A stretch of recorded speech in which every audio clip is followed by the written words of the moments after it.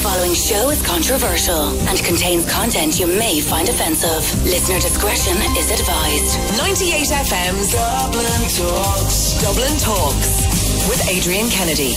Wednesday morning. Good morning. How are you this morning? Good?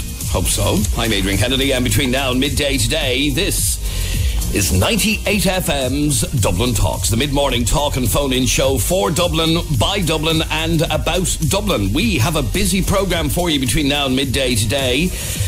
Are you renting a house in Dublin at the moment while trying to save up for a mortgage? It can be very, very difficult. If you're whacking out full rent, full market rent here in Dublin, and trying to save for a mortgage at the same time, you'd want to be a multi-millionaire nearly. Well, we're going to be, we have a story for you in a second. People give out about landlords. Well, I have a story of a landlord who wants to do something to help. I'll explain all in just a moment. Dublin City Council is going to have to fork out, get a load of this, €900,000 to clean up graffiti in the city. 900 grand just to clean up the mess that somebody decides to leave, scrawling their tag on walls around the city. We're going to be finding out why people feel the need to do it, and why the city council is spending that amount of money. There's graffiti everywhere. Does it do any harm? We'll be hearing about wedding disaster stories, and also why women are judged for not wanting children. We'll deal with that a little bit later on. All that and much more between now and midday today. First off, are you a brutal romantic? Do you fear Valentine's Day? Are you the sort of person that never remembers to get a card for your other half? Never remembers flowers? Just Valentine's Day means nothing for you?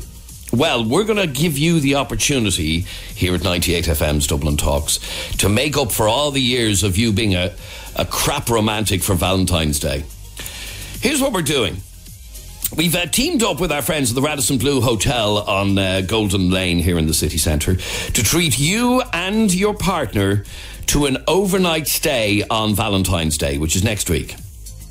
So you'll relax in the stylish city centre hotel with breakfast and dinner in the elegant V&V restaurant, where executive chef Tommy Butler has created a special Valentine's Day menu. So all you have to do is to tell us how bad a Valentine you actually are.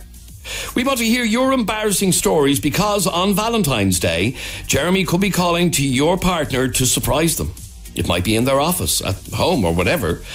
And you could earn yourself serious brownie points. A lovely night in a city centre hotel with a lovely dinner and a lovely breakfast, and it'll just be lovely. And you can be all romantic and make up for all the years of not being romantic. If you would like to take part in the competition, all you have to do is log on to 98fm.com/love. It couldn't be simpler, okay? 98fm.com/love. Get onto our website right now, because a little bit later on the programme, we're going to be taking a couple of qualifiers on the air to find out just how bad they are as Valentines and how unromantic they actually are. Okay, so that's coming up a little bit later on, but if you want to enter the competition, go to 98fm.com/love and fill out all your details. The more embarrassing, the better, basically. So if you are the world's worst Valentine, this competition is for you, and this competition is your opportunity to make up for all your woes as a Valentine over the years.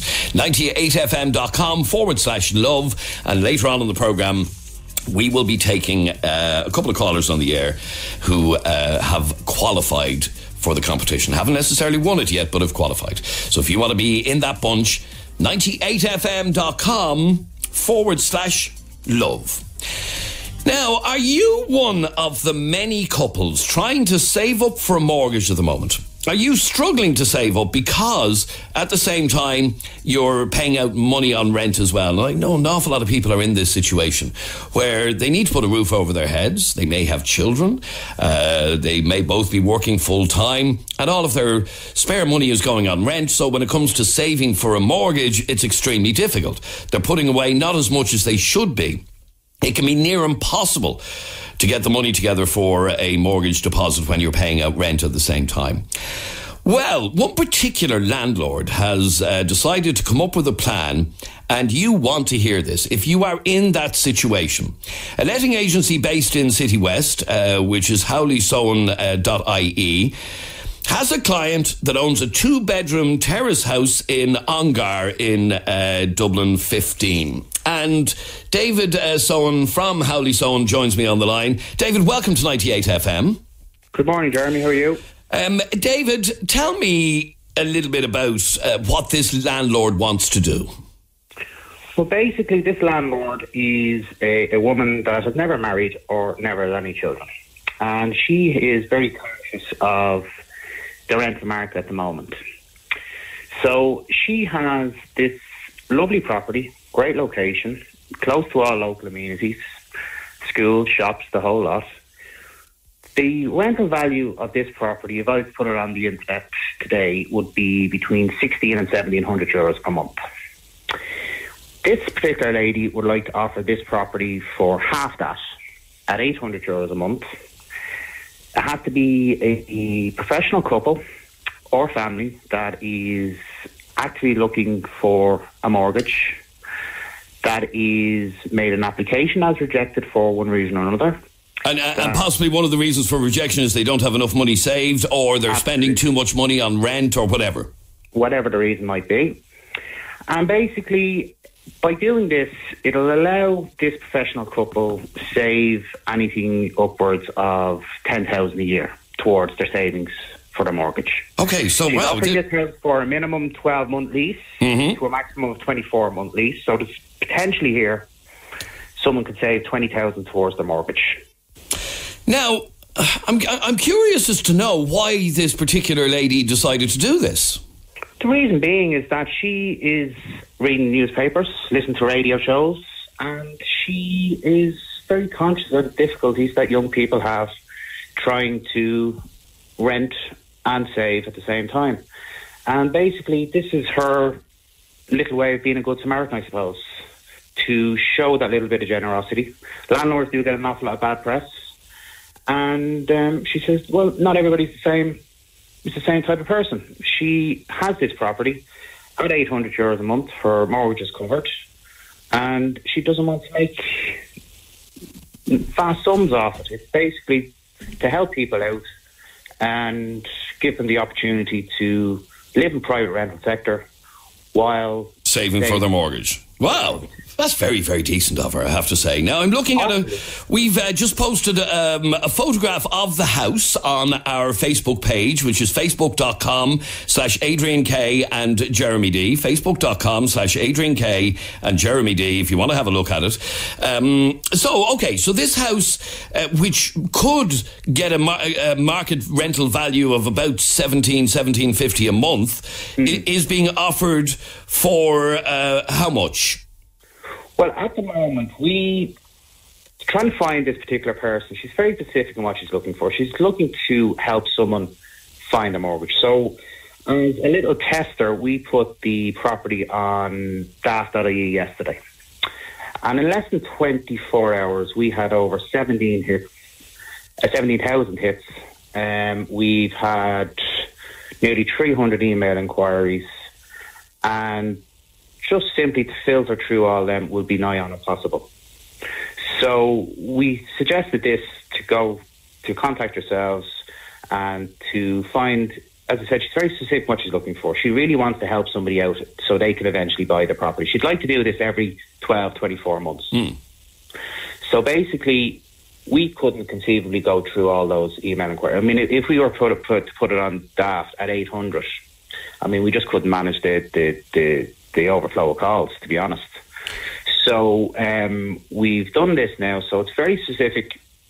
Professional couple, it's the same way. It's going to be a tenancy agreement for 12 months with an option to renew for further 12. It's the lease will be in line with the Residential Tenancies Act. It will be registered with the PRTB, and the successful applicant will go through the same procedure as everybody else. Okay, but what you need to be able to prove is that you are in the market for a mortgage, that you have either applied for a mortgage or you're actively seeking your own mortgage, and if you can meet that criteria, this could be for you. Absolutely. All right. Now and you could have even been rejected your mortgage or even got approval in principle with condition to say that you need to save or you need to have evidence that you can't pay back the mortgage, and i.e. paying your rent every month. All right, well, we have, like I said, put a photograph of this particular house. It's in Ongar.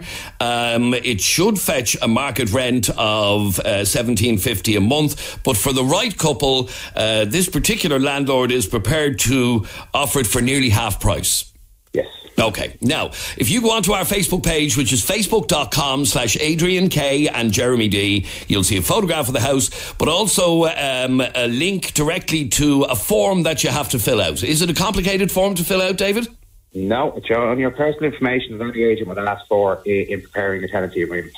Okay, right. So, you, if you want to find out more about this, this could suit some couple and get them set up and get them saving properly for a couple of years and get them their own mortgage, and they're all sorted, which is absolutely fantastic. You log on to our Facebook page, which is facebook.com/Adrian K and Jeremy D.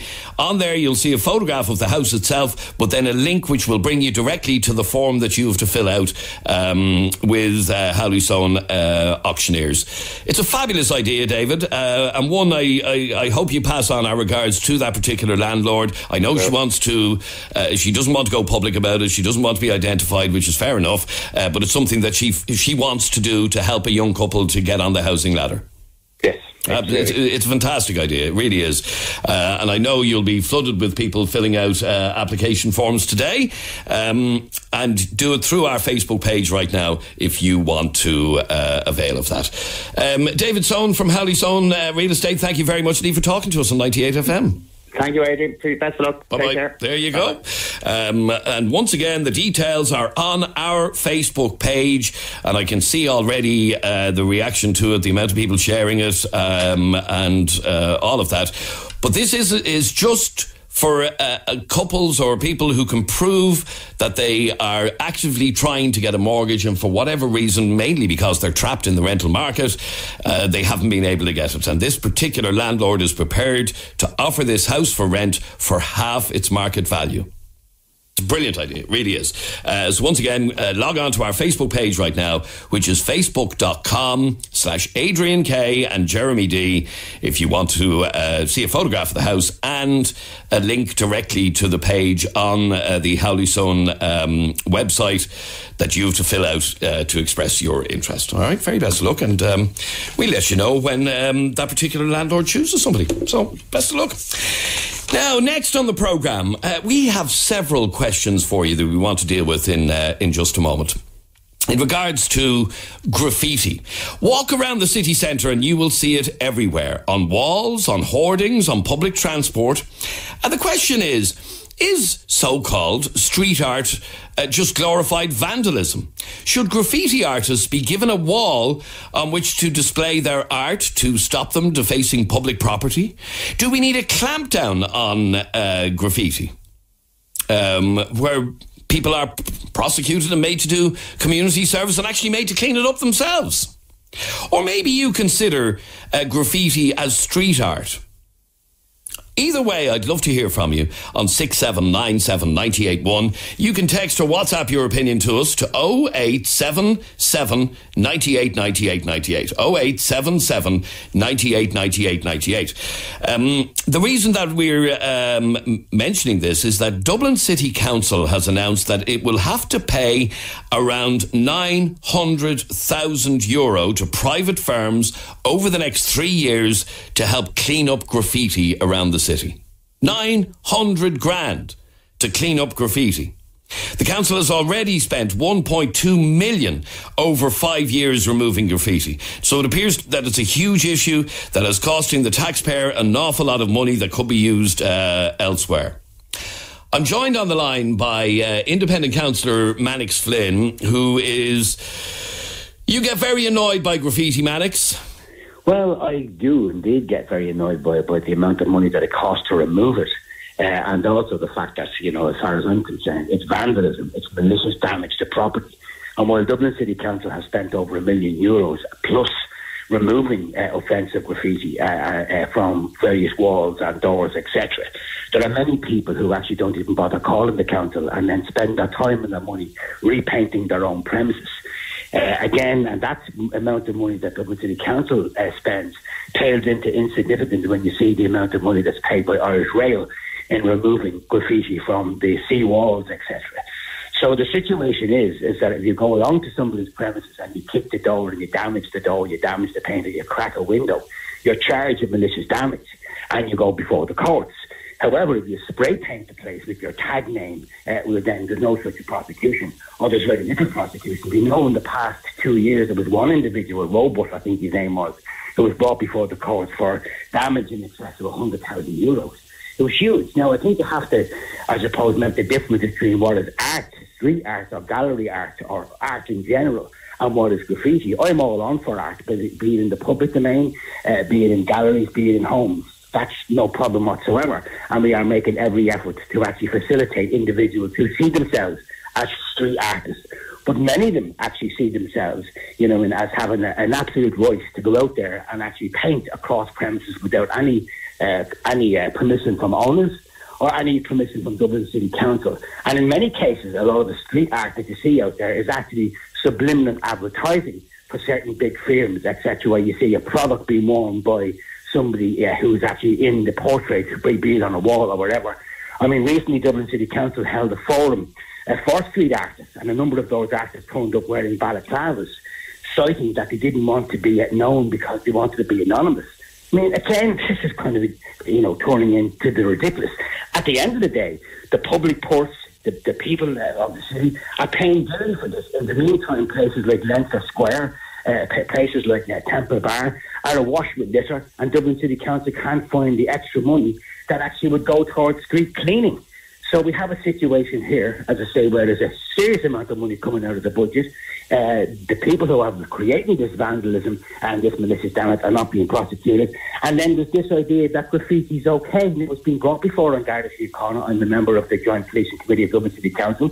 Dublin City Council have put out a small video in order to actually deter children from going out there and tagging and graffiti. But let's face it, the people who are doing this aren't children. The people who are doing this are actually adults. Yes, they are, yeah. Some of them in their 30s, and I come across them all the time with their scarves and their hoodies on. Let me ask you, Alex, graffiti is nothing new in a large city like Dublin. You see it in every single city across Europe. You see it along railway tracks. You see it everywhere. You see it on trains and whatever.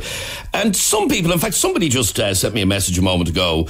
900 grand is a ridiculous amount of money to be spending on removing graffiti. Leave it there unless it names specific people or is degrading to people or businesses. What do you say to that? But it is degrading people and businesses. I mean, the fact of the matter, you come into your premises on a Monday morning and it's graffiti. You didn't ask for it to be there. You've got to remove it. There are also ghetto-wise areas. I know there's places like Barcelona where there's a blind eye turn to it to some extent. But this is Dublin. This is wholesale, as I say, malicious damage. And if you turned around and you said, okay, just leave it, what would you have? You'd have a place looking gaudy, looking tacky, looking appallingly bad. And where do you stop? So anybody can turn around and spray paint your building and yours to put up with it. You can turn around and say, oh yeah, that's no problem.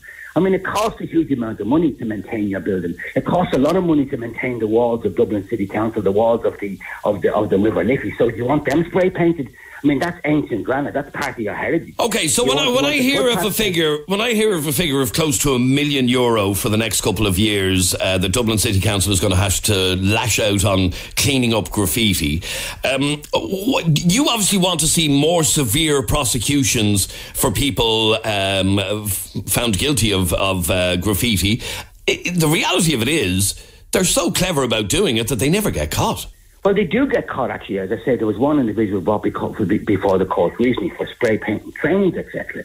So there's a whole issue there. If you look into the archive, you'll see it. So individuals do get caught. They do get before the court, and there is penalty and there is sanction. But I would like to, as a challenge this idea that this is all cool and it's all grand and we all really want it. We don't actually want it. The people in York Street flats who woke up one morning to see their flats being completely destroyed by graffiti didn't want it. It wasn't the kids in those flats that are doing it. So there is an appropriate place for street art, there's an appropriate place for art, and perhaps there's even an appropriate place for what is known as graffiti, where you would put it on a board and then the board would be removed. But the wholesale, damaging of the city. For instance, if you put up an illegal poster, it's taken down. If you put up, an illegal building, it's taken down. This graffiti is illegal. This street art is by and large illegal unless there's permissions given to it. And I'd say there's some very good artists out there, but everybody thinks they're a Banksy, and they're not a Banksy. Okay, finally, Mannix, is there not an onus on Dublin City Council to provide areas for people to do their graffiti? There aren't enough. But Adrian, we do that, and we had a forum recently in the Mountain House where we invited such individuals to come along and let us know what their desires would be in order to curtail and stop the malicious damage that's happening out there in our lovely city. It's unacceptable. In the same way it's unacceptable that people would place vast amounts of rusty locks on the Liffey Bridge, the Halfpenny Bridge. It's not acceptable, and if we're not careful, we'll end up one day with a city that actually looks like some sort of ghettoised area. In New York, they clamped down on this situation. It's a great effect. You simply can't have people coming into the city centre and tooling up with balaclavas, with masks, with hoodies, and then basically spray painting your walls. It's not good enough. And as I say, we are willing to work alongside these individual artists to provide the spaces for them. But I say, to no avail. They still want to go out there and they still want to climb on top of roofs. They still want to climb on top of buildings and spray paint your roof, spray paint the whole front of your building, and then run away. And as I say, the Garda Síochána are busy enough having to deal with serious crime within the city without having to deal with this. But I have to say, this was some parents even drive their young youths into the city centre to do all this. It's not cool, it's not sexy, it's not groovy, and it's not art. So please stop it. Okay, Councillor Mannix, thank you very much indeed for joining us on 98 FM. There's reactions to this already. I have a simple question for you, and I want you to text in to or WhatsApp to 0877 98 98 98. When you see graffiti around Dublin, do you see it as creative street art, or do you see it as pure and utter illegal vandalism? Just text your answer or WhatsApp your answer to 0877 98 98 98. 0877 98 98 98. When you see graffiti on walls, on shop fronts, on whatever, do you see it as creative street art or absolute vandalism? Call me right now on 6797 981, but text or WhatsApp your answer to that to 0877 98 98 98, and you can also send us a WhatsApp voice message to that same number, 0877 98 98 98. 98 FM's Dublin Talks with Des Kelly Interiors. New store now open at Belgard Road, Tala. 98 FM. And this is Adrian Kennedy with you until midday today, this Wednesday. I hope everything is good with you. We're in the middle of a conversation about graffiti, and I'm shocked by the amount of money that Dublin City Council has announced that it will have to pay over the next 3 years. Nearly £1 million, over €900,000 just to clean up graffiti around the city. In the last 5 years, the council has already spent £1.2 million removing graffiti. So it's a huge issue. It's costing the taxpayer an awful lot of money. But what do you think of graffiti? When you see it on, for example, a shutter of a shop when it's closed at night, or on a wall or whatever, do you see it as creative street art or just vandalism? Illegal vandalism? I want you to text or WhatsApp the answer to that question to 0877 98 98 98. 0877 98 98 98. Let me have a listen to this WhatsApp voice message. Hi Adrian. Walking around Rome, where graffiti originated, it is everywhere, as well as Prague, Amsterdam and various other European cities. I think €900,000 is a ridiculous amount of money to be spending on removing it. Just leave it there, unless it names specific people or is degrading to people and businesses. Cheers. All right, thank you very much indeed. If you want to send a WhatsApp voice message, you just simply send a WhatsApp voice message to 0877 98 98 98 if you're not available to take a call. Eddie, you're on 98 FM. How are you, Eddie? Good morning, Adrian. You well? Good, thanks, Eddie. You're from Bluebell. Is there much graffiti around your area? No, I work in this area. The odd bit. let's be honest here, right? You're never going to get rid of it, right? Even if you set up a big corner in Dublin and called it Graffiti Corner, right? Let them all do their thing, and every month painted it, and they come back again, they would still go to other areas of Dublin, because I think the thrill is doing it and not getting caught. You know what I mean? Now, however, if they are caught, they should be prosecuted, but no way on God's earth should we be paying nearly €1 million to clean that. I've said it before, we talked about this a couple of weeks ago. There's something like 10,000 people over a year on the dole unemployed, and then something like 700 on the dole over 10 years who are claiming job seekers. It's those people they should be made clean that. They should be told to get out and clean up the graffiti. 100%. And every single person that gets on this radio, I reckon, will agree. They're collecting money for nothing, not contributing to society, not bothering their arse to get off their arse and get a job, yet still taking the benefits that are handed down. So they should be told, right, this is the crack. You're on the dole, pal, 10 years. 10 years and you can't get a job. Why should somebody on the dole have to clean up somebody else's graffiti? Because it helps in the long run. Because if they go, right, okay, I have to get off my arse to clean this, sure, I might as well go and get a proper job and get real money. You know what I mean? It has a knock-on effect. We shouldn't be paying £900 of our taxes for people. I was asking the question and asking people to text in the answer to it. When they see graffiti, do they see it as creative street art, or do they see it as mindless and legal vandalism? Well, and an awful lot of people, I have to tell you, Eddie, are saying that it is street art. Adrian, it depends on where it is. If you're running a business in the capital and you come in and somebody defaced your property, i.e. all over your shutters or your walls, it just looks horrible. You might lose clients, you might lose a bit of business. Well, you won't really if it's on your shutters, because you just roll up your shutters when you arrive. Yeah, but it might not be on your shutters. It might be on your walls or something. Now, there's no doubt some of them are brilliant and talented. Like if I'm on a train and I'm going down the country and I see it from the train on the back of a wall or something, it doesn't bother me. It's in the middle of nowhere. You know what I mean? But if that's affecting your business and painting it in a bad light, that's not good. And why do you think it does affect business? Well, of course it does. And then that person who's running that business, he doesn't want it there. He didn't ask for it to be put there, and he wants it gone. So he has to shell out and clean it. You know what I mean? All right, so you see it as mindless vandalism, basically. It depends on where it is. Like I said, there's some of them are fantastic, they're talented, but if you're defacing someone's property without their consent, that's vandalism. That's what vandalism is. You know what I mean? So... Okay, stay there for 1 second. 6797 981 is our telephone number. You can text or WhatsApp 0877 98 98 98. You can also send a WhatsApp voice message to that same number, 0877 98 98 98. Morgan is in Clondalkin. You're on 98FM, Morgan. How are you? How are you doing? How are things? Good, thank you. Well, you think it looks great in certain places? I think in certain places, I think it makes some parts of the city quite cool. I mean, you have electricity boxes, big ugly green electricity box on the side of the street, and I've recently seen people, putting their artistic flair, as it were, on them. Okay, but the difference there is that, and I've seen them myself, I've seen some brilliant, the traffic light boxes, they're just grey boxes standing there, but they've been commissioned to be painted. They weren't just randomers turning up and painting them, they were commissioned to be painted. Well, I think that's a fabulous idea. I think that's a fabulous idea. I don't agree with somebody, as it were, putting their tag, like, I don't know, some weird name or something on it, and just making a mess of things.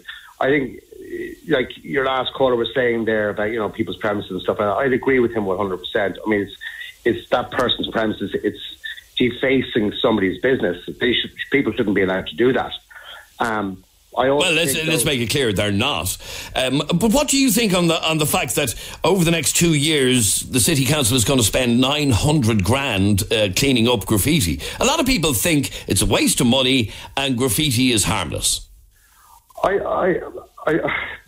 That's a tough question. I think your last caller hit the nail on the head, as it were, when he said, get the unemployed who are claiming benefit to clean it, give them a sense of purpose to do something, and get them off the dole. Because if they have to go out and do 10 or 15 hours a week, cleaning graffiti, they're soon going to get annoyed with it, and they're going to actually go out and get a job. I mean, there's jobs out there, but how many people have we got claiming the dole? I mean, thousands, millions. It's ridiculous. And they're doing nothing. They're sitting at home doing nothing. They're not even looking for a job. So give them a sense of purpose. Get them out there cleaning the streets, cleaning the graffiti, And it works from there. I think that's desperately unfair, that somebody who's on the dole should be made to go and clean somebody else's graffiti. Listen, there's a lot of people on the dole that don't need to be on the dole. They're able-bodied people with the minds that can go out and do jobs. I myself am in the catering trade. We find it impossible to get staff, and there's people out there who can do these jobs. With a little bit of training, they can do these jobs, and it's all done in-house. So I don't agree with that. I think there's a lot of people out there just sitting on their hands doing nothing, to be honest. Stay there for 1 second. Jason, you're on 98 FM. How are you, Jason? Good day, Adrian. Jason, you're a courier. Tell me what happened last week. I parked overnight down just off Cork Street, Newmarket Square, and the local man who has all the plates vandalised down there decided to sign my vehicle, my van, with his name and permanent marker. Lovely. Destroyed it. He autographed his name all over my van, the side of my van, with permanent marker. Now, I got it off myself, but still, the hardship driving around the city with his name on it, like, you know. And what did it say? His name, Tossie or Tassie or something like that. It was hard to make out, like, you know. But if you look on the buildings beside where I was parked, it's huge in there in colour. Just on Cork Street there, in Newmarket Square, the old derelict building. Yeah, no, I know where it is. Right, so obviously you think that is mindless vandalism, nothing more and nothing less. Was it even creatively done? Oh, creatively done creative for him, not for me on the side of me van. No, I understand that, but was it artistic? No. I know you didn't want it on your van, but was it even... I'll tell you what I do too. Okay, well, that answers my question then. Okay, stay there for 1 second. Let me bring in one or two more calls. And a message here on WhatsApp. 900,000 is nothing. What about the 2 billion being spent on the second-rate children's hospital, or hundreds of millions paid out to unsecured bondholders, or the 1 million we're paying out to a company to figure out why the new hospital is costing so much? The country's a joke, says Gary. Liz, you're on 98 FM. How are you, Liz? Hiya. Liz, you think it's an awful waste of money doing that, cleaning up graffiti?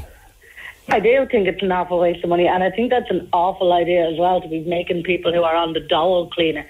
I don't understand, if they want to clean that badly, why is it not part of the punishment for all these people who apparently are being caught doing it? Well, I don't believe many are being caught for doing it. Exactly. And yes, there are. I know Manic Slim was saying people have been caught, but I don't believe it's that many. I don't believe it's that many myself, and if there is that many, if they want to clean that badly, why isn't it part of the punishment? Why isn't it part of their jail? If they're getting sent to jail as a jail sentence, why isn't it even part of that couple of hours out every day? Get them painting it. I don't see why somebody on the dole should have to clean it just because they happen to be on the dole. Like your last two callers were saying, I don't get it at all. I think it's an appalling waste of money. Do you not think, though, the graffiti makes areas look awful, makes them look run down? I think some of it does. I think somebody walking around with a little one spray can and just randomly drawing squiggles or their name on somebody's shutters, that's vandalism. But I do think I think some of it is great. I think some of it does look great, and I think there's plenty of spaces around the city where they can be told, look, leave buildings alone, do it here. Like Manic Slim was talking about, like the walls along the Liffey. I don't see any problem with somebody graffiti in them. I really don't. And I don't. In fact, somebody texted in 900,000 to clean it off. Somebody texted in a minute ago. The city is grey enough as it is. A bit of colour will make it look nicer. Exactly, won't do it any harm. And there is plenty of graffiti artists out there who are graffiti artists. They're not just somebody walking around with, as I said, a single spray can and putting up whatever they want. You know, and I do believe it's vandalism, like the likes of what happened to your man's van there, or like on the shutters of buildings. But at the same time, as I said, there's plenty of actual graffiti artists out there who it is brilliant work, whether it's on the street or not. All right, Liz, thanks very much indeed. And one more message. I love proper graffiti. Graffiti is a form of art and is a way for some individuals to express themselves. When done properly, not this crack of spraying a shutter saying something silly. When they do actual pictures and lettering that looks well, that is art. That fellow who was talking there is misinformed and has no idea. He needs to have a chat with himself if he thinks that cleaning the graffiti is going to stop it. It's just basically saying, here's a freshly repainted wall for you to do it all over again. Pointless spending all that money cleaning it up. We are never going to get rid of it, says that message. All right, thanks very much indeed. Sorry, Jeremy has a few more messages there. Yeah, but it's just people have been texting in different places where you can actually see proper graffiti. Now, I think we have to distinguish between proper graffiti and tagging. Tagging, for those of you who don't know, is where a graffiti artist just puts their name in fancy writing on a wall. But there's several different places in Adrian, if you're in Dublin, Adrian, if you're into graffiti, that you can go to. Francis Street, a lot of people have been texting in about. Have you seen the graffiti on Francis Street? No. Okay, so it's just beside the old Tivoli Theatre, which is now closed down, and there's an old building, and I'm just going to show you the picture now and you can explain to listeners. It's a Star Wars mural. Oh, and very good. It covers up a whole wall on Francis Street, and you see Yoda there and stormtroopers, and it says Stop Wars on it instead of Star Wars, and it's absolutely beautiful. Also in the Liberties, and there are lots of portraits done by that artist Mazer. You know Mazer? Mm-hmm. And there's one of Anne Devlin, I believe, that's on the wall up in the Liberties. And also a lot of people have been texting in about a car park beside the Tivoli Theatre where there's a graffiti gallery. Okay, so I assume this is a place that people actually go to, and I'm looking at the different pictures here, and if you can describe them there, I mean, that's not vandalism. No, that's lovely, actually. That's very nice. There's beautiful cartoon pictures done up there. So a lot of, if you're into graffiti and you want to see proper graffiti, the road appears to be up by the Tivoli Theatre and Francis Street. All right, one final WhatsApp voice message. It's art when it's good. It's an eyesore, and vandalism when it's bad. Yeah, you see, but what you think is good and what I think is good are two completely different things. All right, thanks very much indeed for your message. Now, after the break, no matter how well you plan your wedding day, something always goes wrong, even if it's something small. And I want to hear from you about what went wrong on your wedding day. Call me right now on 6797 981. Text or WhatsApp 0877 98 98 98. 98FM's Dublin Talks with Des Kelly Interiors. New store now open at Belgard Road, Tala. 98FM. So no matter how well you plan your wedding day, there's always something that goes wrong. Now, it mightn't be something too serious, but after all the planning, you want nothing to go wrong. But it does. I don't think there's one wedding where there hasn't been one thing that's gone wrong. Is there? No. Well, I'll tell you about my wedding day in a moment. But yes, Adrian, on the website hitched.com, which is a wedding website, couples who've been married in the last few years have been posting about what went wrong on their wedding day. Now, we're not talking about something huge like the bride not turning up on the altar, because I suppose that would make the day a bit of a sham, wouldn't it? If she didn't turn up. Yeah, I mean, that's a disaster, yeah. That's a disaster of epic proportions. So we're not talking about that, but we're talking about the little things. So they've compiled these 7 things that are most likely to go wrong on your wedding day, okay? Mm-hmm. So the first one is that someone from the bridal party will end up sick on the wedding day. Yeah, happens. That your best man... I was actually at a wedding. I was actually working at a wedding many, many, many years ago. Yeah. And the groom, in the middle of their first dance, puked up in the middle of the floor. But believe it or not, they're saying one of the most common things to happen is that the best man will have diarrhea from a week of drinking before the wedding. Ooh. Right. You wouldn't want that. Okay, hold your thoughts for a second, because I want to just bring in Kevin, because he can't stay too long. Kevin's in Ballyfermot. Kevin, what happened on your wedding day last year?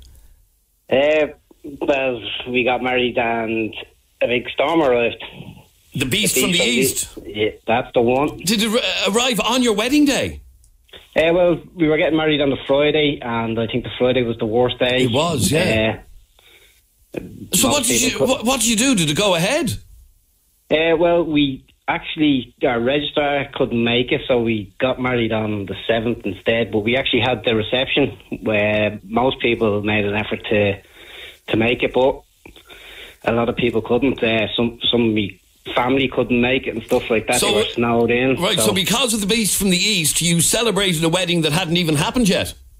Yeah, well, we got married that day. We got a stand-in registrar. She was very good. She turned up for us at short notice. Well, from 2 o'clock that day. We got married at 4, and she found out at 2 o'clock that she was coming down to marry us. And now legally, we didn't get married until 4 days later. Right. But, okay. All thanks to the beast from the east.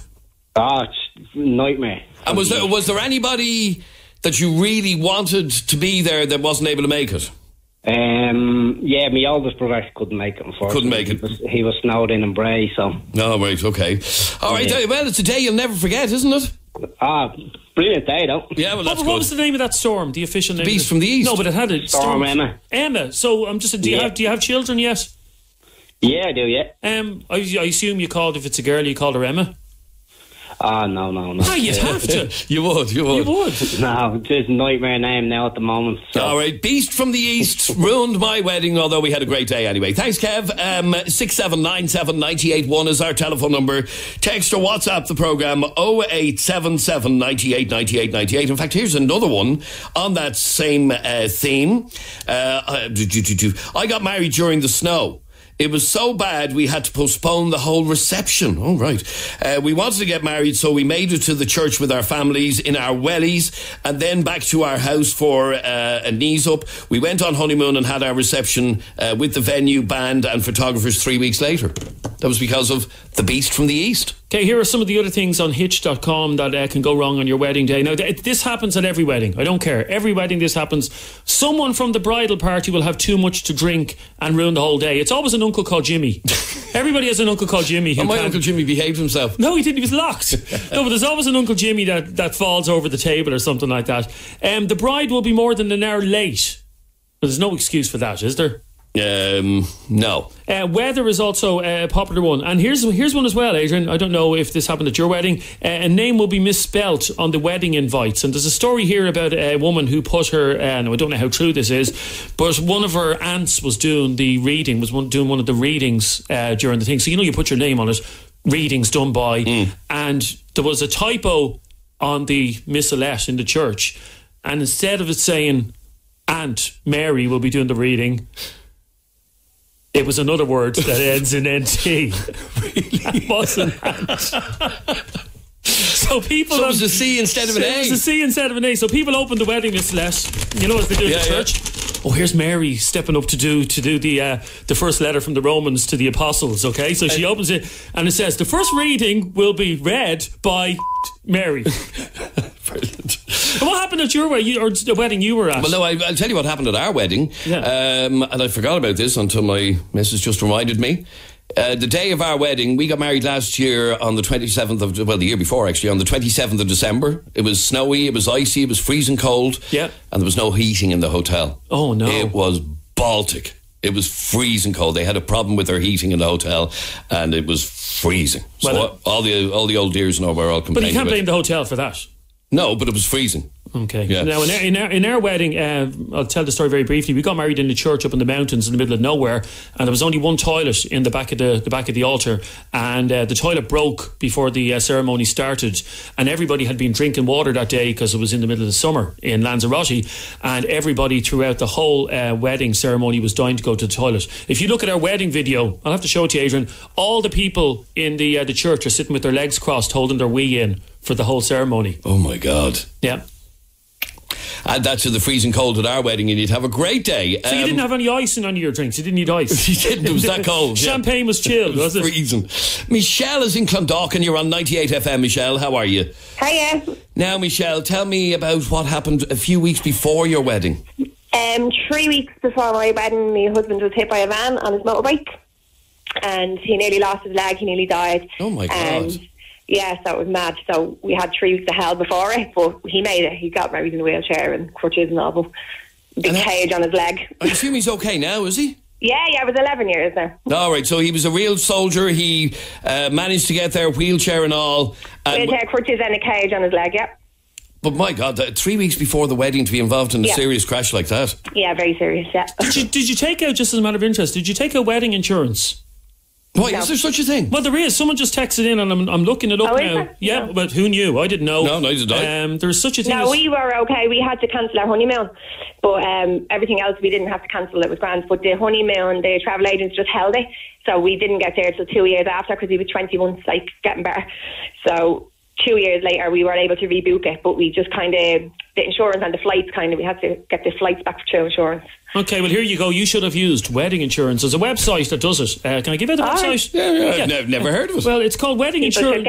Weddinginsurance.ie. Yeah. And they cover weddings from up to 33 quid. And so you can have different types of insurance. So you can have insurance that will cover you up to $5,000. So if the hotel burns down or whatever the case may be, you might get that back. And then you can have wedding insurance up to 10 grand. You can have wedding insurance that covers you up to 40 grand.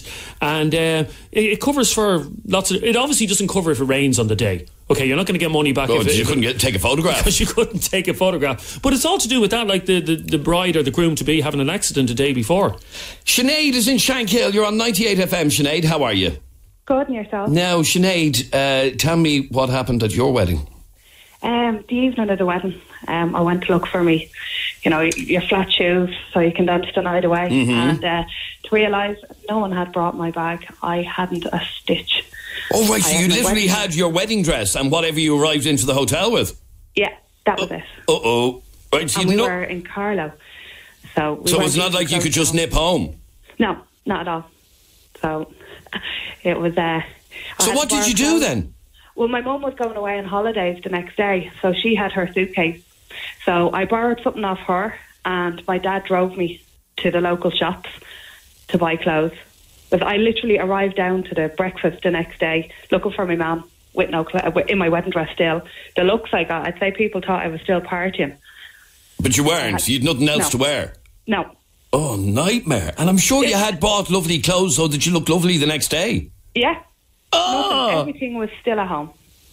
So you had to go to the shops and buy all new gear? Yeah. Awful. Yeah, absolutely. Well, you'll never forget that wedding day either, will you? No, not at all. All right, thanks, Sinead. Cheers, thanks. 6797 981 is our telephone number. You can text or WhatsApp the programme 0877 98 98 98. My husband had salmonella, and at the wedding day I took him out of hospital, and instead of dinner he had liquid dropping to his vein. It was not easy, but now we're laughing at it. That sounds really, really pleasant. What went wrong on your wedding day? Keep your messages coming in to us. 0877 98 98 98. 0877 98 98 98. Monica, I'm going to talk to you in just a moment with a story of what happened to your poor flower girl. Okay, we'll hear that story straight after the break. Keep your messages coming in.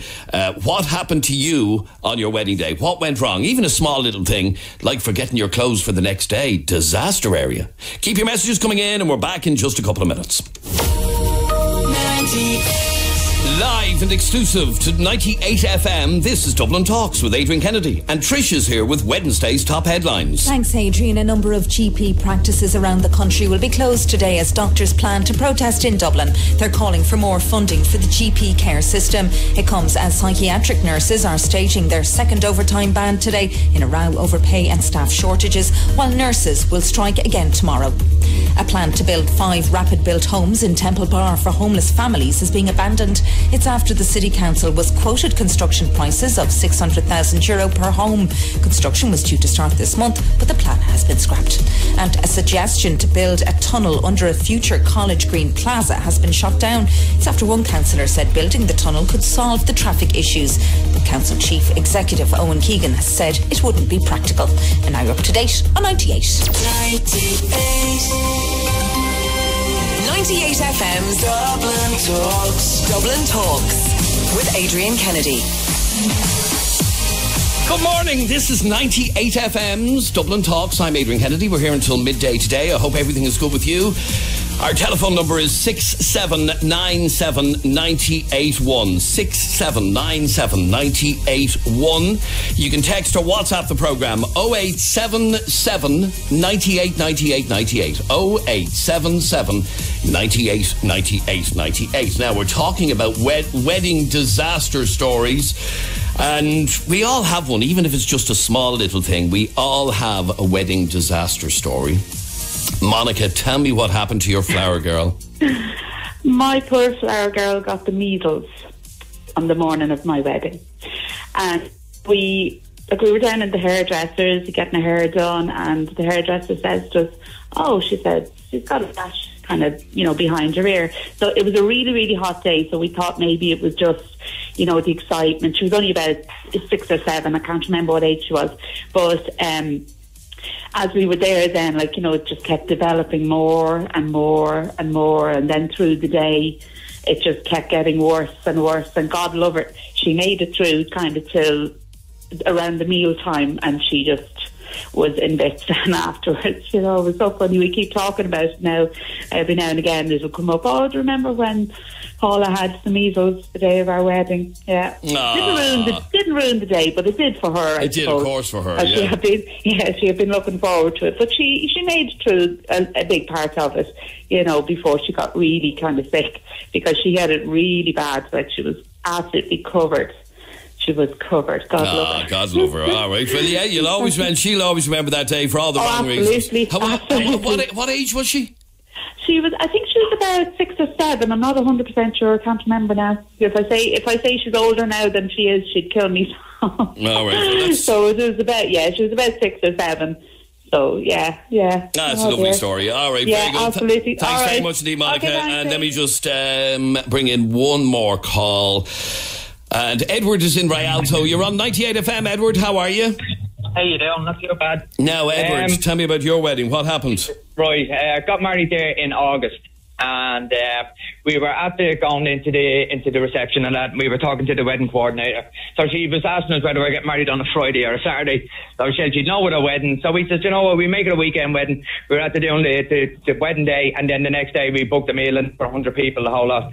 So the wedding went great. Next morning we got a knock on the door at our room. We had to leave the room, and 40 of our guests that booked in for the whole weekend had to leave their rooms that they were at the booking in a wedding at the last minute. No. So the crew was out of our little love nest there and that, on the next morning after our wedding, after booking the whole thing for the weekend. So it was a bit of a disaster. That's unbelievable, yeah. And it's one of those things that you just can't plan for. You can plan everything for the wedding, but when something like that goes wrong, there's nothing you can do about it. Well, that's it. After the coordinator telling us that actually you have the whole weekend now, you have to book in the 3-course meal for the next day, and the whole lot said everything is grand. There won't be any other weddings, and then to be taken out of our room and we were thrown into another one, and then 40 guests then had to leave to compliment the next wedding's guests. If you get me. It was a bit crazy, all right, You see, and that is part of the problem. Some hotels bite off more than they can chew. They and they overbook and they oversell, and you've literally one wedding party coming into the hotel on top of the other wedding party. It can be a bit of a mess, all right. They offered us a meal, anyways. Jesus, they offered us a meal, to say sorry. That's what we got. As a matter of interest, did you get? I'm wondering if this is something that just our hotel offers, or do other hotels offer it, because we did it the other day. They, which I thought was a really nice touch. They offer you an anniversary, your first anniversary stay in the hotel, and a meal and breakfast and all that. Yeah, we got that as well. Which I thought was a really nice touch. We got married in the Bridge House in Tullamore last year, and we were down there last weekend, and we had a great night. So I thought it was a lovely touch. I won't mention where I got married, just in case. Yeah, exactly. Brought the radio up now. All right. Good man. Thanks very much indeed. Right, thanks. We were in the late bar with other residents staying at the hotel, says this message. When we went up to change into our going away outfits, my husband got sick all over my wedding dress. Guinness. Oh, my husband got drunk with the lad staying at the hotel. He ended up sleeping in the bar on our wedding night. Oh, I'd say he was popular for a long time. Artane next. Patricia, you're on 98 FM. Hiya, Patricia. Hi, Adrian. That was just my message. Oh, that was your message, was it? Yeah, but there was more involved also. There was nearly a fight on the day, because what happened was the people, our guests at the wedding, when they went up to get a few drinks, they said that some of them were drinking vodka, that their drinks were being diluted. They weren't getting their full drinks, and there was nearly a fight up at the bar where they were nearly pulling the barman over the counter, because it was something like, it was a fair bit money for a vodka and whatever they were having with, and their drink was diluted. And we see the crowd all gathering around the bar. We went over to investigate, and it was the guests were all giving out saying that they weren't getting their proper measures. Really? Yeah, Oh. and then the manager was called and all this, but then like I said, we went up to change into our going away outfit, and he was after having a few bottles or a few pints of Guinness, and next minute he got so sick. He just, before I knew what was happening, it was all down the front of my wedding dress, and then like I said, we went away anyway to the place we were staying in because we were flying out the next day. And there was a lad at a stag in the hotel we were staying in overnight, and he got into it. He loves an old good old sing song, and he's a great old singer. And he got in, and he was having a sing song with them, and I was sitting with the lads too for a while. But then I said, I'll go upstairs and I'll see you in a while. I said, yeah.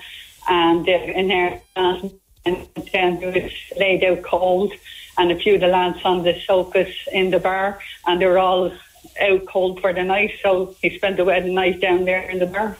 Wow. I'd say he was popular.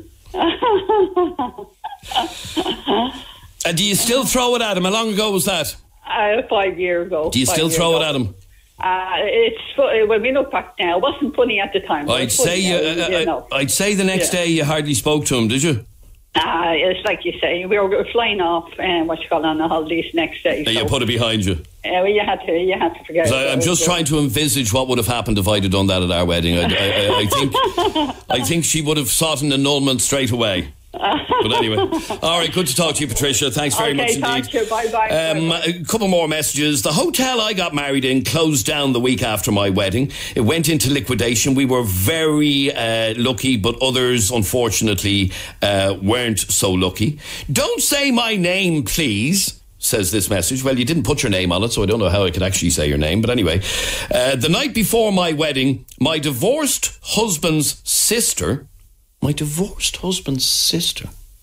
I don't understand that. My divorced husband's sister rang my mother to say, he's a mammy's boy, it's not going to work. She was right. Oh, sorry, we're now divorced, are we? Oh, right, okay. So on the day, my now divorced husband's sister rang my mother to say, he's a mammy's boy, it's not going to work. She was right. Yeah, okay. Adrian, I had the whole princess-style wedding day. On the morning of the last minute, I got a call to say the horse had dropped dead on the way out. No horse and carriage for me. The groom's car had to be sent up, which led me to be over an hour late. But 18 years later, we're still good. And one last one. I was going to Cork for a wedding. When I got there, I forgot my dresses, so frantic. I wanted to drive back to Dublin to get them. Instead, went to a shopping centre and got some new clothes. Then went for a coffee after all the stress. Left the coffee shop, walking down the street, this woman running after me saying, I left my shopping bag in the shop. Second time that I forgot my clothes. All right, thanks very much indeed for all of your calls, comments, texts and opinions. Live from Dublin City Centre, this is Adrian Kennedy and this is 98FM's Dublin Talks. Now, next on the programme, a topic that, well, very rarely gets discussed in the media. How couples, and in particular women, are judged by society for not wanting to have children. When you hear of a woman saying, I don't want kids, never did, have absolutely no interest whatsoever, what do you think? Do you think it's her choice or a selfish attitude? Well, the editor of a top magazine, Cosmopolitan, actually, a lady called Farah Storr, has spoken out about, this week about how she gets judged because she and her husband decided that they didn't want a baby. She said, one night as my husband and I sat watching TV, I leaned against his arm, looked at him and said, I'm not sure I want to start a family. He looked at me, kissed me on the forehead and replied, I'm so glad you've said that, because neither am I. So they discovered at that moment that neither of them wants children. And It raised the whole issue. Of course, she says, of course, my husband and I talk about our child-free existence all the time. Spare bedrooms have been converted into offices and dressing rooms. 2 giant dogs have become the recipients of our affection. She says, we have made peace with the fact that friends our age with young families are too busy to see us. Being child-free makes you incredibly well organised. She says, I have tried to plug gaps where there was once a child-shaped hole. My weekends are now given over to gardening, while I make sure I do the things not having children has freed up my time to do, like travel, write a book or volunteer. So basically she believes that you can have a wonderfully fulfilled life without having children, and that there are other things to fill the gap. And I have a question to ask you. When you hear of a couple, and we're not talking about a couple who for medical reasons can't have children, or who maybe have tried IVF and have failed. We're talking about couples who choose not to have children, who make the choice not to have children. What do you think when you hear of couples who do not want children?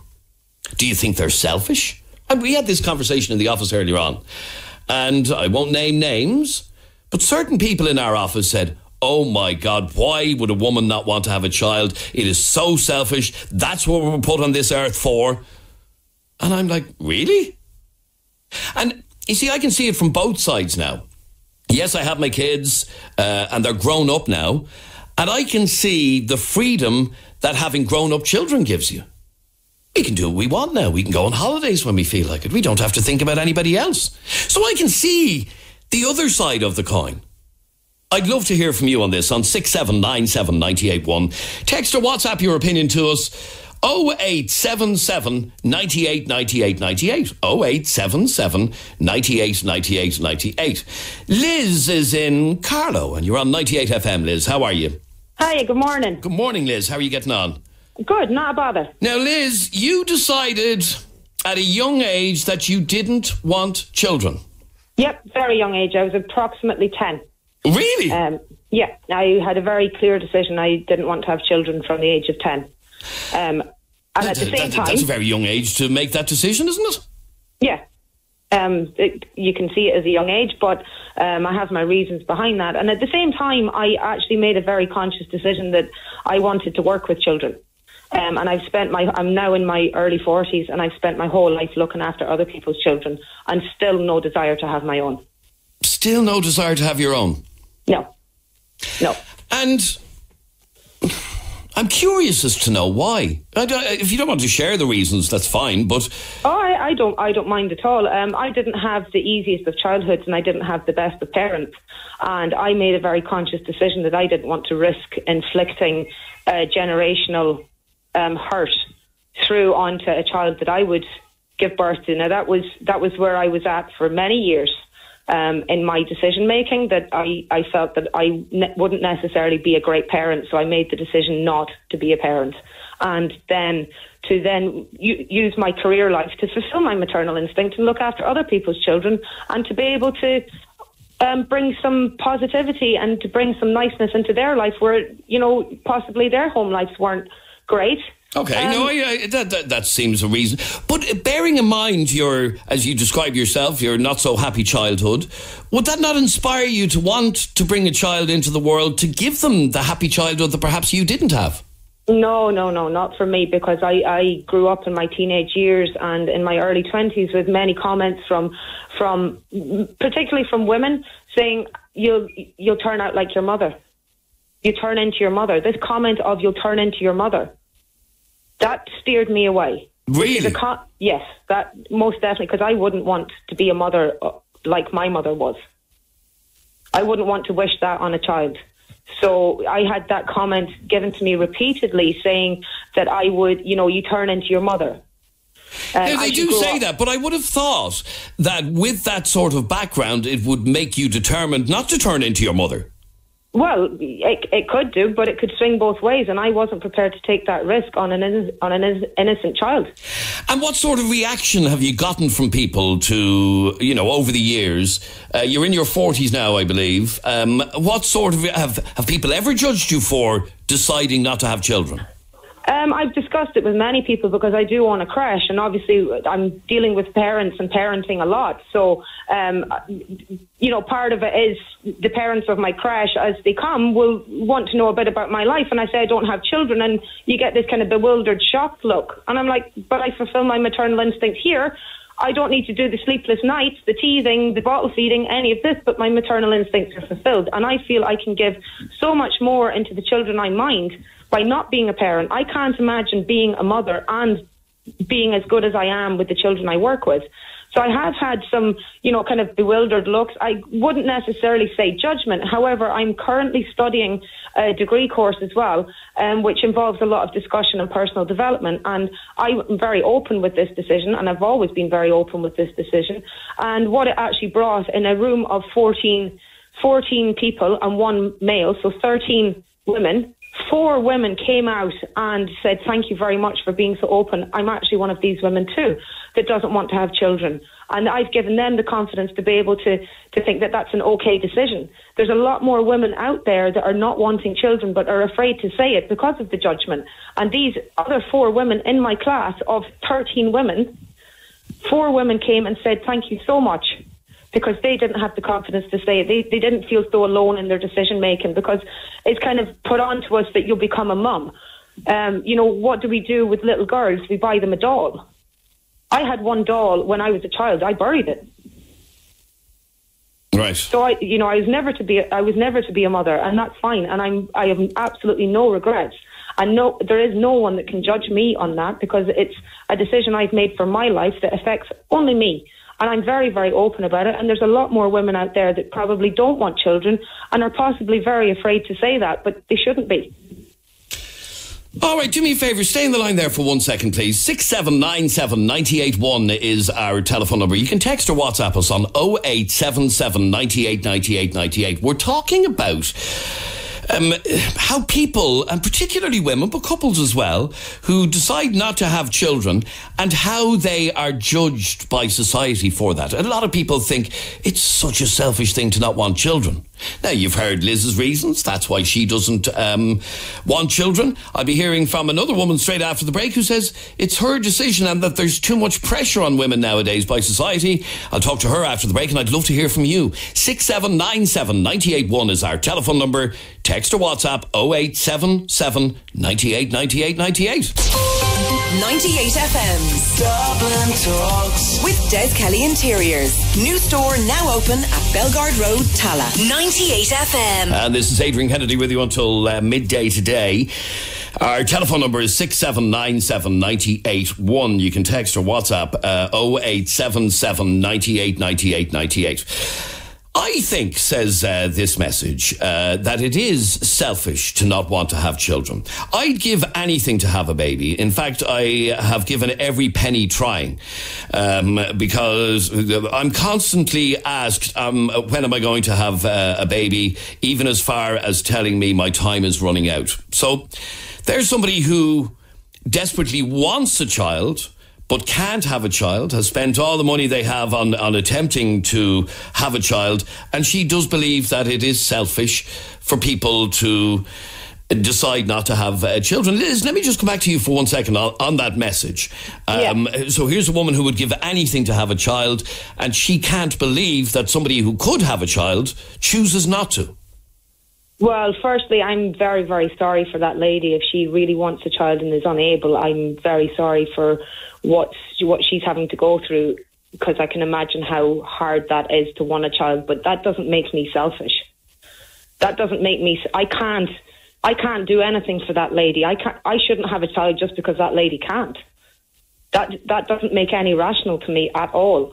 And that doesn't make me selfish to her. I'm very sorry for her, but I can't change her situation by having a child myself. That just doesn't make sense. All right, stay there for a second. Let me go to Kim. Kim, you're on 98FM. How are you? Hiya, how are you? Kim, your point on this is that it's your decision and nobody else's. Well, yeah, definitely, because it's you that's changing your whole life for this child. If you're going to have a child and then you don't really want them, like, do you know what I mean? You're not going to put your all into something that you're not passionate about. Okay, and what's your situation? Do you have children? Yeah, I actually have a little girl myself. Right. And I had her young or whatever, but I wouldn't go out and have another child because I don't think I'd be, do you know, I wouldn't sacrifice what I have for her for another child. So I do see the point of people not wanting to change their life for kids. Okay, so obviously when you have a child, you're never going to say, well, I'd prefer not to have her. Yeah, definitely. But if somebody makes that decision not to have a child, you can completely understand it. Yeah, completely. My sister's in the same boat, and she has a niece and a nephew, and she's decided she never wants to have children. But I totally get where she's coming from, because she sees how hard it is to have a child, and she just, you know, she feels like she wouldn't be emotionally capable to have a child. You know, so why should she have one just because maybe she's 30 and she's the right age, or she should, but yet emotionally not be there for the child?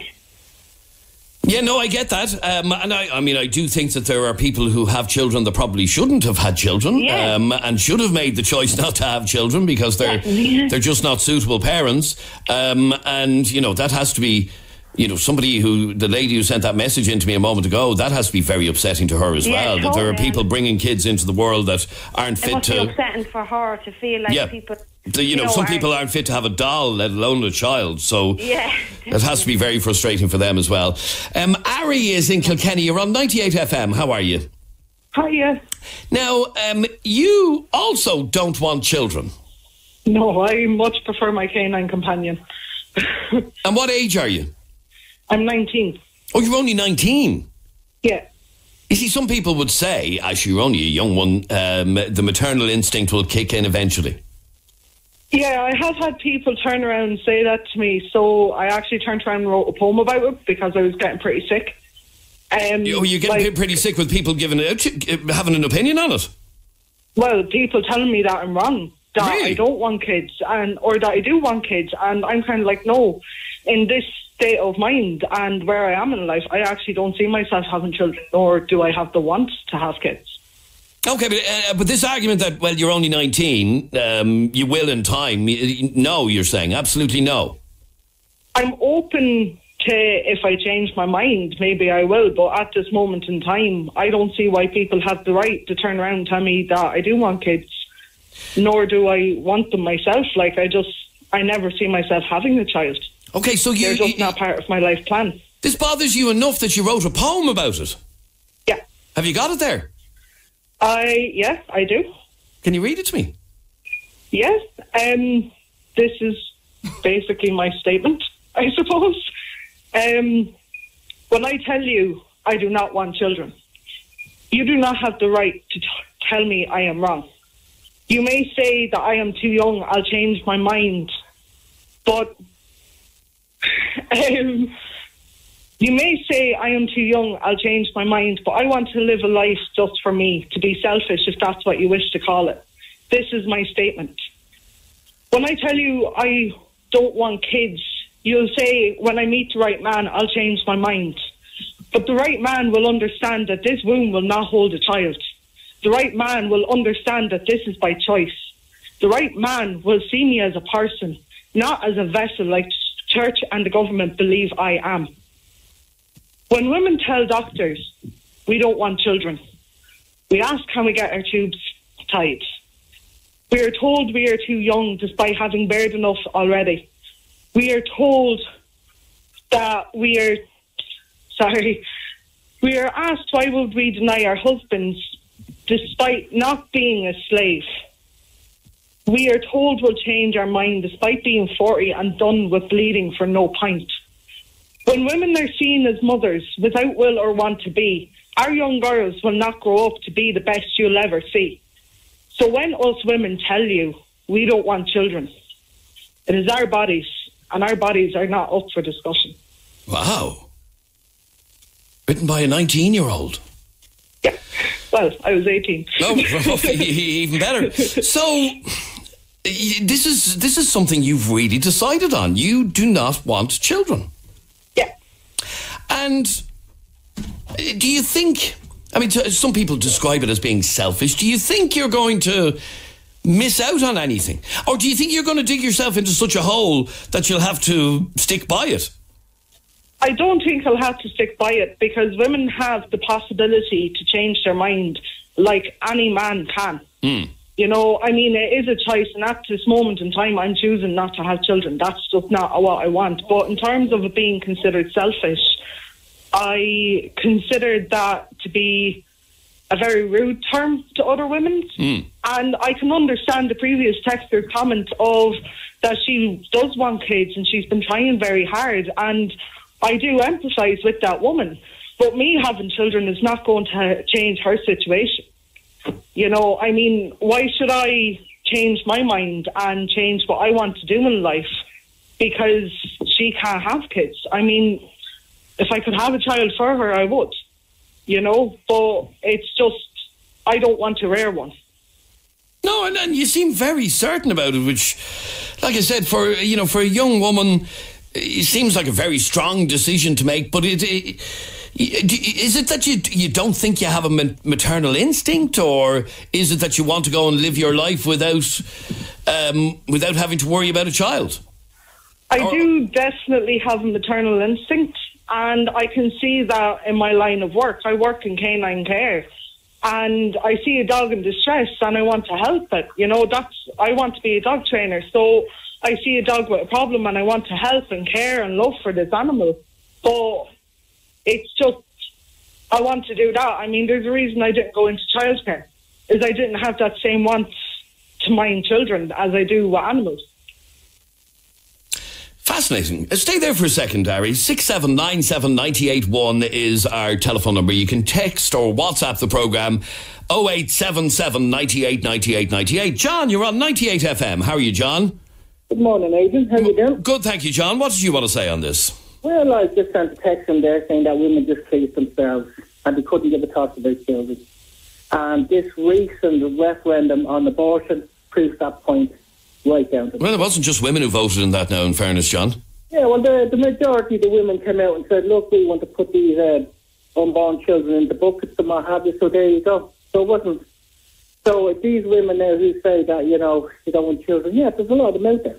They just don't want children, and as I said, this abortion referendum just proves it. Women just please themselves, they couldn't give a toss about anybody else. And that's the way society's gone with women. Okay, if a woman, and we're primarily talking about women, although it can be couples as well who make the decision that they don't want to have children. What is wrong with that? How is that selfish? It would be selfish in the sense that if a man and a woman got married, and let's say a man wanted to have a child, and the woman said, no, I'm not having it, no, it's my body, do it, like, blah, blah, blah, I couldn't give a toss about you. That's where the selfish part comes in. Because when you're married, you're two people together, and you make decisions together.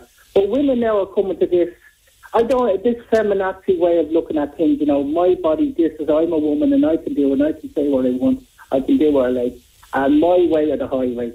And I think that's where the selfishness comes in. If another partner wants to have a child and the woman says, no, I'm just not doing it, that's where the selfishness comes into it. But is it not down to an individual to decide for themselves? Well, you see, at the end of the day, Aidan, as somebody pointed out at the beginning of your conversation there, the women are put on this planet, and men, to create the next future man and woman. That's the primary. Well, that's our sole purpose on Earth. That's the biological function of human beings, is to have children for for the next generation. And I know what's happening in society today, this liberal society, is women are saying, no, we're not going to have a child today. I don't want to have a child. So in future generations, we're not going to have children. It's going to be a very big problem for this planet as it goes forward, because there's a lot more women out there taking this attitude now. Call it selfish, call it what you like. I think it's selfish in certain circumstances. They're basically saying, no, I don't want to have a child.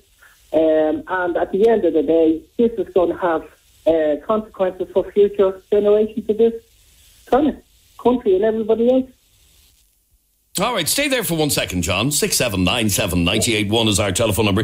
Let me play this WhatsApp voice message, which is directed at you. Just a message for John there. Surely, before you get married, a couple will talk about having kids. It's not when you get married that you discuss having kids. So he's talking absolute horse shite again. Fair enough. Angela, you're on 98 FM. Hi, Angela. Hi, how are you? Good, Jesus, thank you. The man just took the words right out of my mouth. Like, if you are in a relationship, you're engaged and you're getting married, you suddenly don't turn around when there's a ring on your finger and go, oh, by the way, don't want to have kids. I mean, Jesus, and he just seems like an absolute ignorant woman hater is what he is. Because everything he has said there is women. Women brought in abortion, women brought this, women brought that. They should be stuck to the kitchen sink. They should be, that's what we're here for. I'm sorry, I can't have kids. Now, I'm looking at it now going, if I had a child, would I be able to do everything that I could have? I doubt it. But I can't have them. So what's wrong with me? Am I on the scrap heap now? You know, you're saying that's what we're putting the planet for, John. So if I'm putting the planet to have kids and I can't have kids, what happens to me now? Well, you see, that's different because that's not a choice. That's It's something not that a you've no but choice yes, in. I know. But you see, this is his thing. This is where the ignorance of it comes in. Like, it is a choice for a lot of people, you know, and who's to say that that I would have made the choice that I didn't want to have them. And I do know women who don't want to have them. But you can't turn around and say that they're feminazi or they're selfish because they don't want to have kids. What is wrong with that? That's a choice that One of the points John made is it's one of the primary reasons we're put on earth. Well, it is one of the prime, but not everyone is, you know, like, geez, how many millions of years ago was that like? Cop on, things change. People change. You know, you don't see him turning out and criticising men who don't want to have kids. You know? I know it's about a woman's choice here this morning, but he's not turning around and saying, oh, well, men voted for abortion. You know, men don't want to have kids. It's all about the woman with him. He's just an ignorant man who hates women for some reason. John, what do you say to that you're an ignorant man? Well, thank you very much for letting me back in. First and foremost, I don't hate women because you're full of shit. And so was that previous message you wrote out, you read out there. You had on the radio. John, I'm really sorry. No. Let me just cut across you for 1 second. I'm going to get the lads to ring you back because your phone is extremely muffled and it's very, very difficult to hear you. So, lads, can you ring John back and see if we can get a clearer line, please? Because it's very muffled and very hard. I'm not deliberately cutting him off. But, sorry, Angela. I mean, the bottom line is that you believe it's personal choice. Simple as that. It's personal choice. There are some women out there who just don't feel a maternal instinct, who don't want to have children, who feel that they couldn't raise a child, that they couldn't do it. And why are they called selfish because of that? Like, okay, I'd understand if people turn around and say that they're selfish, that they had an abortion. People are, you know, are entitled to that kind of thing, you know, to that kind of choice. But before you even have a child, then, and that's the choice you want to make, then why not? Let them make that choice. I'm not saying everything is the woman and everything is about choice with women. You know, it's not. But okay, let me bring John back in. Have you got you on a slightly clearer line, John?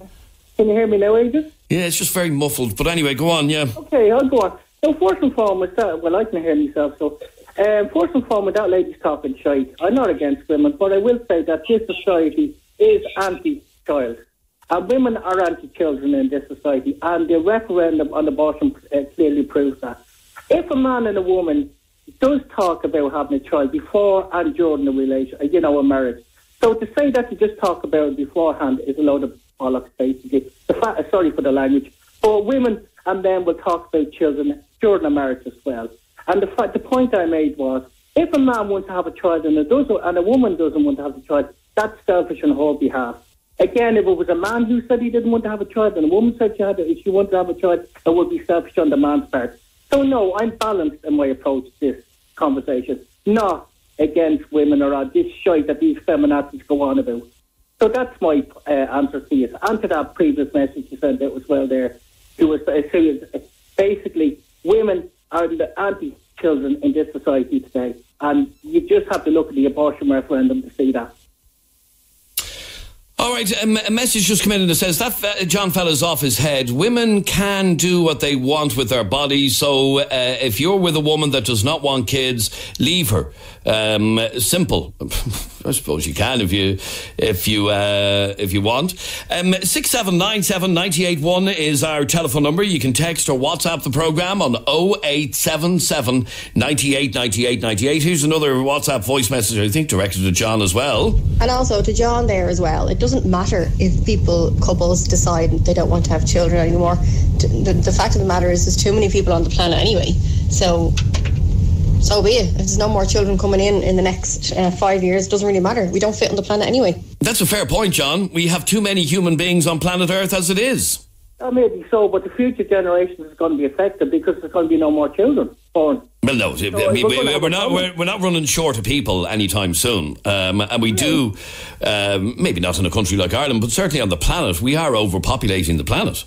So if a few more people, it's never going to be everybody. If a few more people choose not to have children, well then the world will benefit, will it not?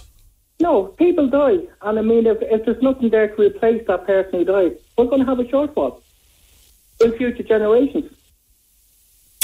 All right, let me just bring in one last call on this, and that is Brian. You're on 98FM. How are you, Brian? How's it going, Adrian? Good, thank you, Brian. What do you want to say on this? That stuff, your man John was beyond all the time. It's always about the abortion referendum and about women. He is against women completely. He was on before himself saying he doesn't have children himself. And he says he doesn't have children himself. So does that make him selfish? Do you know what I mean? And now, what if the man wants a child and the woman doesn't, and the woman has a child to keep the man happy? What then? Yeah, and I do believe that there are situations where, one half of a couple will go ahead and have a child, not against the other's wishes, but without the full support of the other. Yeah, and he's saying that this generation, we don't care about children and we just throw children aside. This generation has brought in more legislation to protect children than any other generation in Ireland. The last two generations in Ireland abused children. So what he's talking there is crap, you know what I mean? It's not actual fact. We had a referendum, the children's referendum, to give kids even more rights. That's very true, yeah. Right, I have to say, an awful lot of people are reacting to what John is saying, but he wouldn't be alone. Well, actually, on this occasion, he actually is alone. But people do judge when a woman or a couple decide they don't want children. People do think it's selfish. We have a couple of friends of ours and they're a couple and they don't want children, and they've said it for the last 5-6 years. Look, me and my missus have 2 kids. We're going away to Spain this year for 2 weeks with the kids. Hey, mates they go to New York every year, they go to Vegas, they're going everywhere. They're living their lives. They're happy. If they don't want kids, if they're happy and content with the way they are, so be it. And like I said earlier on, I can kind of see it from both sides now. And in that I've had my kids, they're grown up now, and yeah, when your kids are younger, it does restrict what you can do and holidays you can go on. You can't do that, and you're a taxi driver. Yeah, well, basically, yeah, yeah, exactly. But now that they're grown up, I can do what I want, when I want, how I want, and so I can see both sides. Oh yeah, like sometimes we start to wear friends we were on that boat, oh Jesus, we have a house, we have together, we just not have children, and they basically said it to us, no. And sometimes we look at them going, oh jeez, I wish I was going to Vegas with them. We haven't got the money because we have 2 kids. You know what I mean? They can go out and do what they want. They still have a house and a mortgage. They can still do what they want. They live a life of Riley. Go on, enjoy yourself. We have another 10 years to wait before they can do that. Do you know what I mean? All right. Let me read a couple more of your messages. If a female got pregnant and her fella wanted to keep it and she wanted to get rid of it, the baby is as good as gone. We need equal rights. I assume this is... yeah, okay. I take the point that men should be able to have a say. And one last call, and that's you, Michael. You're on 98FM. How are you, Michael? Not bad, Adrian. How are you? Michael, your point is that we need to look after the kids that are here now, let alone bringing more into the world. That's it. We're not short of people at the moment, Adrian. And 100 million children will go without clean water today and tomorrow and the next day until we have this issue sorted. So having the choice to have kids or not have kids, it's up to yourself, you know what I mean? Obviously it is a choice, but what I heard, and you heard that young woman who wrote the poem saying that even at 19 people are saying to her, you'll change your mind, you'll change your mind. You get on the show, find a 19-year-old now that wants to have kids. At 19, I didn't want to have kids. No, of course not. But nobody wants to have kids at 19. The way she was talking, this is a life decision. This is a decision that she has made, and that's it. No 19 has ever made a life decision. I disagree. In fact, the woman that we started this conversation with said she knew from the age of 7 that she didn't want children. Yeah, well, each to their own. What can you say? You know what I mean? But education and water is much more important right now than, you know what I mean, just bringing kids into the world because you can do it. You know what I mean? All right, we have enough children as it is, and we don't need to be bringing any more into the world, so maybe more people should decide not to have children, says that message. And finally, having fewer children is a bad thing in the sense that we will have an increasing ageing population with a higher proportion of retirees in relation to working people, resulting in a strain on the state pension, as well as less resources for looking after older people. Well, I think we already have that, actually, to be quite honest with you. Anyway, thank you very much indeed for all of your calls. This is 98FM's Dublin Talks. I'm Adrian Kennedy. We're with you until midday today. Now, today, tomorrow and the next day, we are running a competition where we are giving you the opportunity to make up for years of being the worst Valentine in Dublin.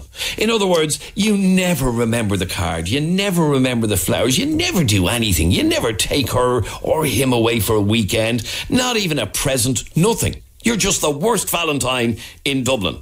Well, if you are that person, we have a competition that you're going to love. I'll explain all about it after the break. We're going to be talking to a couple of people who are putting themselves forward as Dublin's worst Valentine in the hope of winning a lovely prize for a night in the Radisson Blu Hotel in Dublin City Centre on Valentine's night. We'll be talking to a few of our contestants after the break. 98FM's Dublin Talks with Des Kelly Interiors. New store now open at Belgard Road, Tala. 98FM. This is Adrian Kennedy with you until midday today, and Jeremy is here to explain to you... Sorry. Yes? Cupid, thanks. Cupid, oh yeah, Cupid Dixon is here with us to explain about a competition that we're running all of this week in association with the Radisson Blu Hotel on Golden Lane. It's just around the corner from us here at the radio station. Okay, how this came to our mind is because we came across figures there a couple of weeks ago that said that the majority of men, now this is men, the majority of men leave their Valentine present buying till the last day. Which is you, Adrian. Yep. I just see you on Valentine's Day every year. Shut up. No, legging it down. Be careful. Legging it down Grafton Street. She's Jesus, listening. what do I... But she knows you leave it to the last minute. Yeah. And you're not alone. I leave it to the last minute as well. So we decided to come up with a competition and to make it easy for people. And it's not just men. I assume some women forget to buy their partner's Valentine's presents.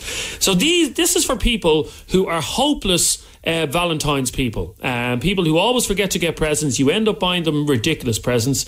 So if you are a hopeless romantic, this will appeal to you because we want to make it easy for you basically to get in your partner's good books for Valentine's Day. Isn't that right, Adrian? That's right, yep. And everybody wants to stay in a lovely romantic hotel on Valentine's night, don't they? Well, why not? Yeah, get the kids babysat. If you have kids, get them babysat. Maybe take the next day off work or do what Adrian does, pull a sickie, fall sickie.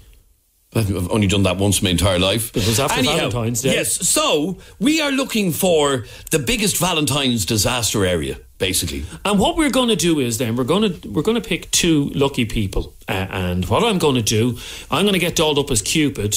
What does Cupid wear? He's naked with an arrow and a nappy. Okay, we didn't think that one through.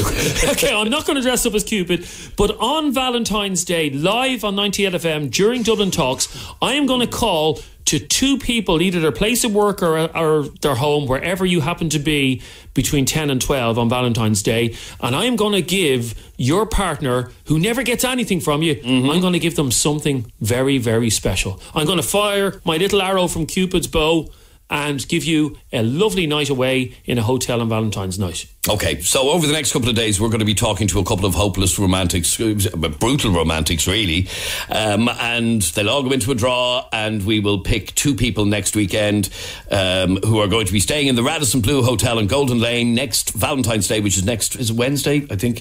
The fact that you don't even know the day, exactly. Get the presents. You'll have dinner in the elegant V&V restaurant where executive chef Tommy Butler has created a special Valentine's Day menu. In other words, this prize that we will give you on 98FM will make up for the last 10 years that you forgot their Valentine's Day. Exactly. All right, so let's talk to a couple of people who've already entered the competition. Barry is first. Barry, you're on 98FM. How are you, Barry? How's it going? Barry, you are a bit of a disaster area. You've been with your other half for how long? 13 years. 13 years, okay. And in that 13 years, it says here that you've never done anything for Valentine's Day. No. Nothing? No, I don't. No. I think it's not a great day for doing. Like, you shouldn't need a day like that for showing your affection, you know what I mean? And I just think it's a waste of time of a day. So, have you ever given her a card? I think once in the last couple of years I did, yeah. Once? And what made you do that? You happened to be in a shop and they happened to be beside you? I was the constant nagging I was getting, but now she's just used to it at this stage. Right, so you bought her one card once, and that's been it? That's been pretty much it, yeah. I like to try and re-gift it, like, you know what I mean, every year. So you've never taken her out for dinner, you've never taken her to a hotel, you've never done anything? No, not for Valentine's Day. It's an overrated day, if you ask me. It's just built up for all the hallmarks and all them card companies, so I think it's just overrated. You've entered this competition because you know you're wrong, you know you should have done something for her. Well, I've sort of hinted towards it as well. She sort of put me up for it as well, so no, full well that I'm totally crap at everything. Okay. One card in 13 years, no flowers, no nothing. And I get what you're saying about, you know, it's a Hallmark day and all that, but the ladies like something. So, and you know, in fairness, like, I really should, because like 4 kids later and all this time. And so how would she react to a night in the Radisson Blu and a lovely dinner? Sure she'd love it. Of course. Sure she'd like it. She might even bring me. Yeah, well, it'd serve you right after all these years. Good to talk to you, Barry. You're in the competition. We'll let you know the weekend if you're one of the winners. Thank you. Good man. Next we go to Nicole. Nicole, you're on 98FM. How are you? Hi, Jeremy, how are you? Well, I'm Adrian, but that's okay. Oh, Adrian, sorry. Now, Nicole, when we devised this competition first, we thought it would be mainly men, and we were surprised by the amount of women admitting that they do nothing for Valentine's Day. Yeah, and I have to, like, get myself back together, because even last year I forgot and I got flowers sent to me, so I completely just forgot. I have a head like a sieve. So you missed your anniversary? Yeah, I missed that last week. Oh my God. And because normally it's the other way around. It's normally the man that forgets it. You forgot your anniversary. But he surprised you with flowers and chocolates. Yeah, and I was standing there with not even a card, so I had nothing. Oh, how embarrassing. Yeah. So does he ever get a Valentine's card? I thought last year I was exempt because he was going over to the Lebanon. He was on form up, so I thought I was getting away with not getting him a present. But he sent me flowers, and anyways, so that looked even worse on my behalf. Dear. Would it be nice to treat him to a night out on Valentine's night in the Radisson Blu? Oh yeah, 100%. I'd love to be able to do that. All right, but look, you're in the competition, Nicole, and you'll know by the weekend if you're one of the winners. Okay, thanks so much. Good to talk to you. Thanks, Nicole. And finally, Gary. How are you, Gary? I'm not too bad. How are you? Where are you right now as you're talking to me? Right now, I'm in Amsterdam on work. You're working in Amsterdam? Yes. Yeah, that's what all the men say when they go to Amsterdam. I'm working. But anyway, okay, we'll take your word for it. But okay, you haven't celebrated Valentine's Day in years. Why? I think it was kind of a mutual agreement as such. Like, we're together like 11 years with 3 kids and so on. So I think the novelty of Valentine's kind of wore off after a couple of years, and we didn't really do anything after that. Tell me about what happened last year. Last year, so again, we hadn't done it in a couple of years, and then last year my wife comes to me and hands me a card. Now, it might have only seemed like a card to some people, but to my wife, that's a big deal. And it was really embarrassing not to have anything there then to hand back to her. All right, so she gave you a wonderful, thoughtful card, and you gave her diddly squat. Exactly, and it was so horrible. And there was no point in hopping in the car and run down to the shop because the moment was gone, wasn't it? Exactly. Even if I had it wouldn't have been as thoughtful. Okay, well, you may be able to make it up to her next week if you win this competition, where you will have a night out in the Radisson Blu and Golden Lane and lovely dinner and everything else. That'd make it up, wouldn't it? Oh, definitely. That would be fantastic. All right. Well, you'll know by the weekend if you're one of our winners, Gary. And thanks very much indeed for talking to us. Thanks very much. Bye. Thank you. Bye-bye. So there you are. There's 3 different people who need to make up for being brutal Valentines. If you want to enter the competition, it's very simple. Go on to 98fm.com/love and fill out the application form that's on our website right now. 98fm.com/love. Fill out the entry form, and fingers crossed you could be one of our winners. We'll be talking to more contestants tomorrow, and then we'll be announcing the winners towards the weekend. That's it from us for today. Thank you very much indeed for joining us. Andy Clark is on the way, and in the next hour he's got some great music lined up like these. And the love kick starts again. I love you, baby. I love you, baby.